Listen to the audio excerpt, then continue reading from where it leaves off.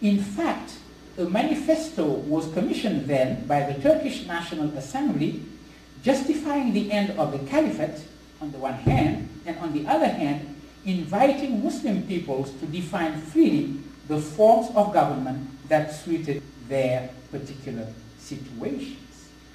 Which is very important, because what it meant then is not only that one had to take into account the disappearance of the caliphate and reinvent from scratch political philosophy for Muslim communities, but to invite those communities to now rethink afresh what it meant for them to design their own institution was a way of recognizing nation states. Nation states introduced to the rest of the world by European colonialism was somehow accepted by that manifesto published by the Turkish National Assembly, inviting the different nations to invent their own institutions now that the caliphate was abolished. There were responses from many learned people, ulama as they are called in the Muslim world, claiming that there existed this Islamic model of political organization based on some implicit constitution, both going back to the Prophet of Islam himself, and therefore they demanded that the Muslims eternally strive to be in conformity with it. So you would have this one position refusing the very idea that the caliphate had disappeared. And somehow this is the ancestry, the intellectual ancestry of political Islam today.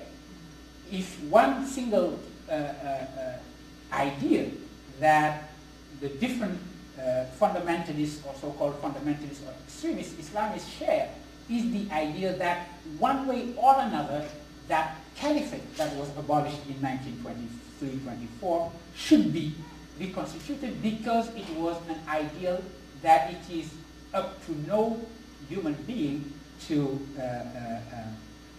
abolish.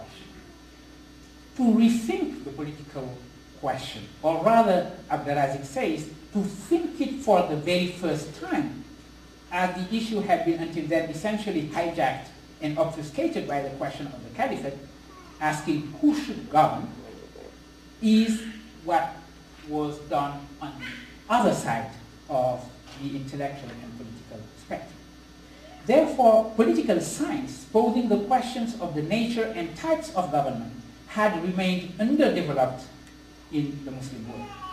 In his book, published in 1925, the year after the caliphate was abolished, Abdelaziz makes the observation that philosophical thought in the Islamic world, even at the times when it was flourishing, that is, the first 100 years after Greek philosophy had been translated into Syriac first, Arabic second.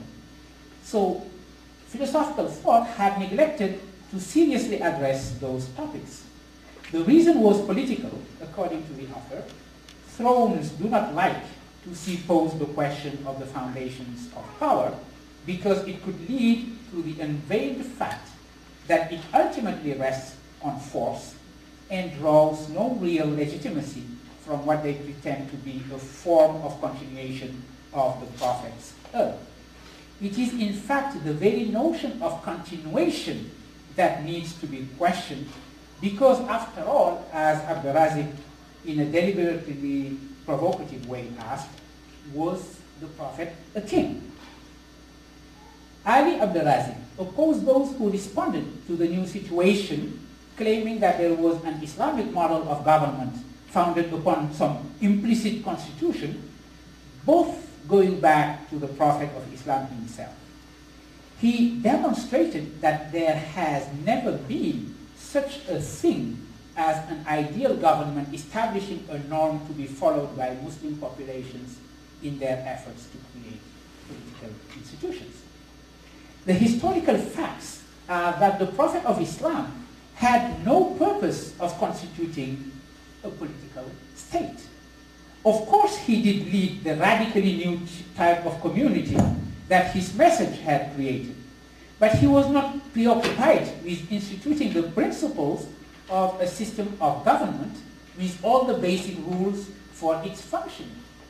So if we do not know anything about the procedures by which the system was supposed to perpetuate itself, it is not because of a lack of historical information, it is because things had been left open for human reason and judgment.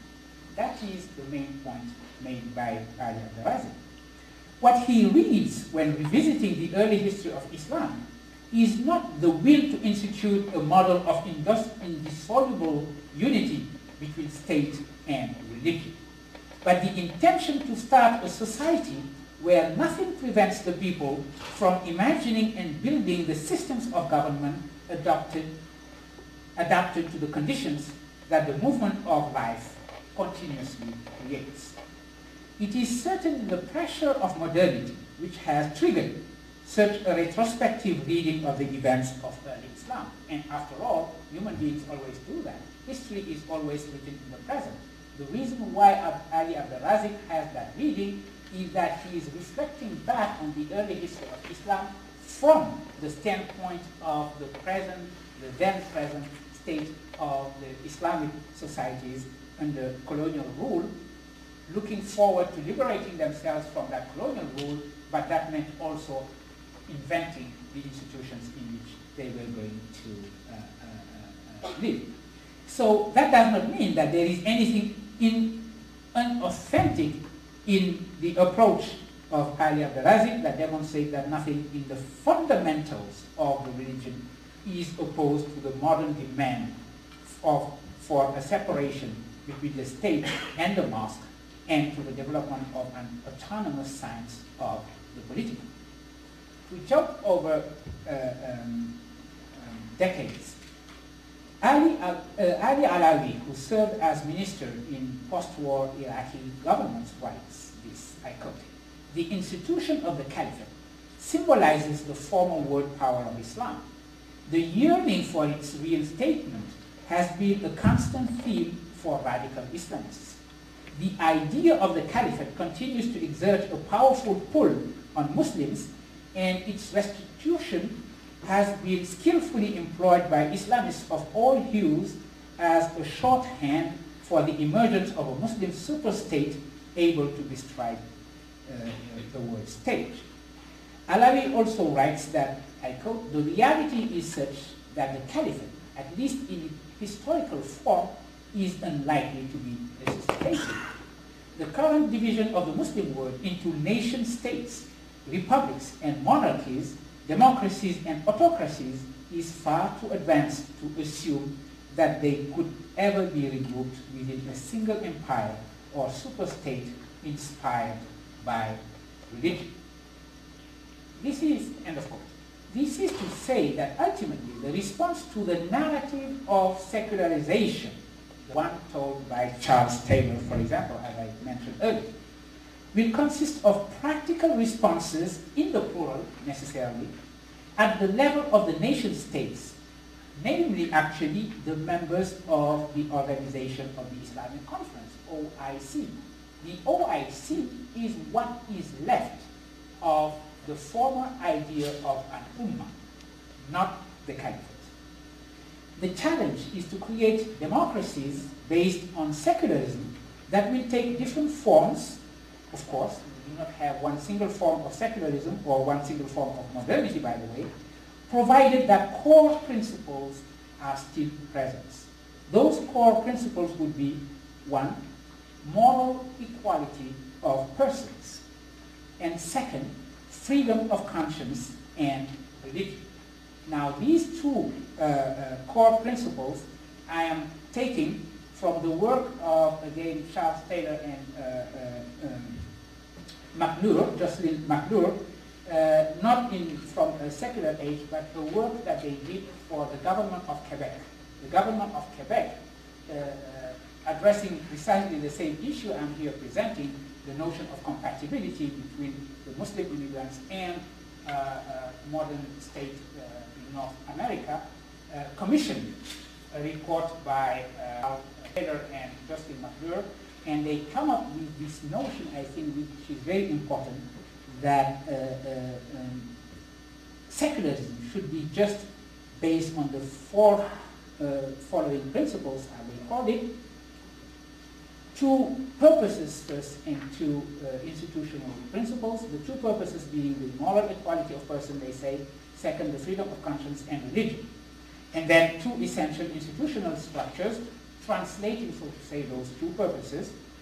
Separation of church and state. Second, state neutrality in respect of religious and deep-seated secular convictions.